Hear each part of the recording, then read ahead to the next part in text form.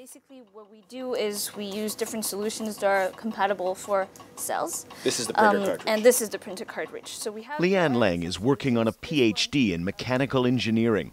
Machines fascinate her. Lately, this one's been taking up all of her time.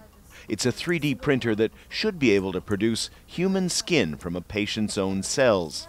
When this prototype is ready, the cells will go into what are essentially inkjet printer nozzles. Then they'll combine with a biological gel that should produce enough skin for a graft for patients with severe burns.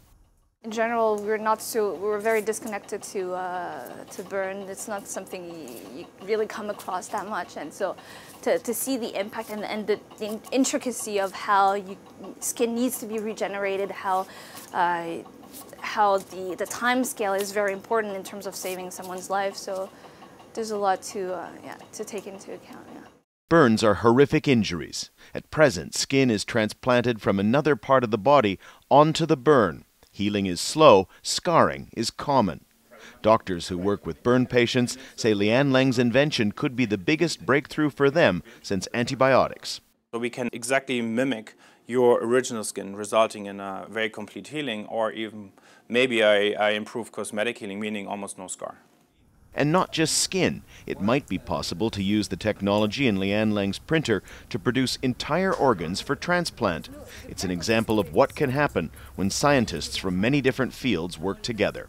We're engineers, trained as an engineer, and graduate students and postdocs and researchers involved in this project are trained from different angles, from cell biology, material science, building microsystems, right? And so it is important that these different disciplines work together to create something that's new. The inventors hope to produce a device that is relatively cheap and portable and could save the lives of burn victims around the world, especially in poorer countries. That could make it one of the biggest and most productive steps forward for 3D printing technology. Daniel Lack, Al Jazeera, Toronto.